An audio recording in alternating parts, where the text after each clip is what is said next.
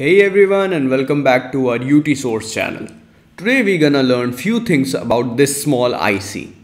This is the LP5907, the ultra low noise 250 milliampere LDO, which is in the SOT235 package. Well, an LDO or a low dropout regulator is a DC linear voltage regulator that you can regulate the output voltage even when the supply voltage is very close to the output voltage.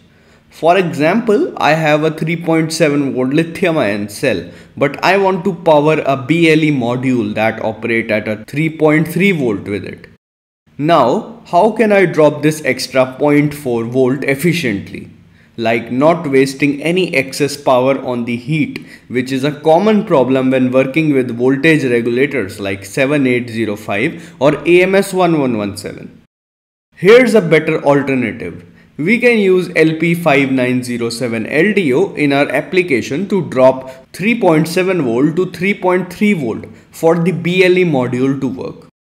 But wait, where we can buy this LP5907 from? You can buy it from UTSOURCE.net along with other discrete electronic component and stuff. Link is in video description. Now, this right here is its working schematic. We generally require two extra components, which are one UF capacitor that are connected on the input and output side of LDO.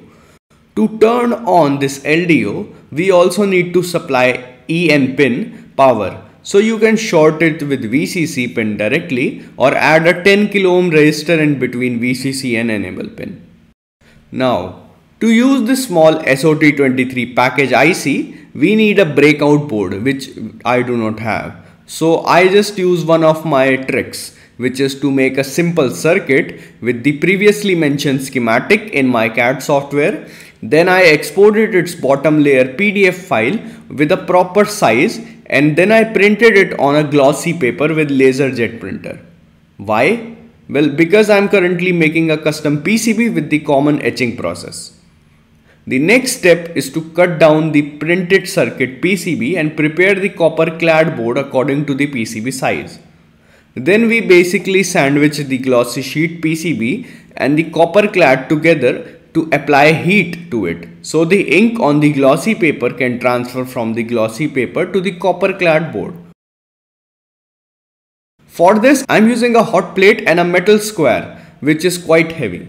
I just applied pressure from the top and the heat from the bottom side, and this process did the job pretty well. Now we add PCB to the ferric chloride solution for the final etching.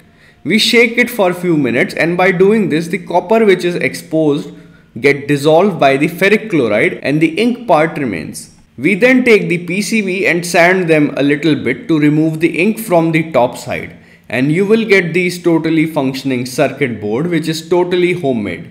At last we drill holes in the PCB for connectors and our PCB is ready. Now let's start the assembly process, which consists of me adding the LDO first and then the 1 UF capacitor on the both sides, along with the 10 kilo ohm resistance, and at last 2 connector pin.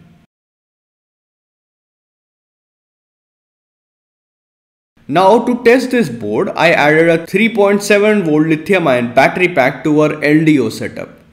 I will be using this setup to measure voltage as my multimeter right now is dead and I don't think it will work now. Anyways, we measure the voltage across the input side of LDO first, which is 3.6 volt. Now we measure the voltage across the output side, which is 3.2 volt. LDO has dropped 0.4 volts from a 3.6 volt source, which is enough to power this small BLE module.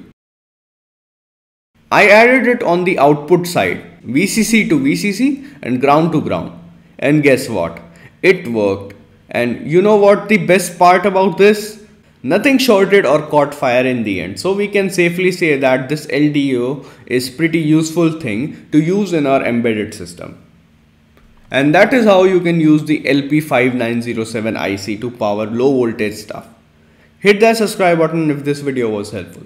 Check out our UTSOURCE website for buying discrete electronic stuff. And I'll be back with another video soon. Peace out.